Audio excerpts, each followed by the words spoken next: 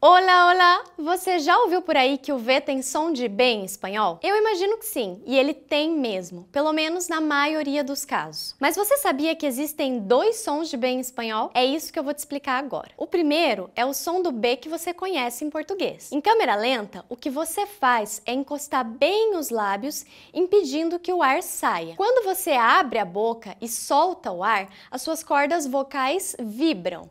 B, B. E aí, você inclui as vogais. Ba, be, bi, bo, bu. O segundo é um som diferente. Nele você não fecha a boca, só aproxima os lábios. É como se você tentasse fazer esse som de B que a gente tem em português, mas sem encostar os lábios.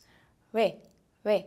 Com as vogais, wa, we, wi, wo, o som do B, como do português, normalmente aparece quando a primeira palavra que você fala começa por B ou V. Vámonos, vámonos. Ou quando tem uma pausa maior entre algo que você disse e a palavra que começa por B ou por V, quando dá tempo de você fechar a boca.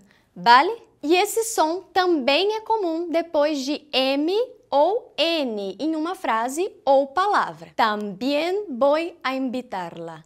También voy a invitarla. Já o segundo som, aquele que você não encosta aos lábios, geralmente aparece quando o B ou o V está entre vogais em uma palavra ou em uma frase. Su abuelo va a bailar.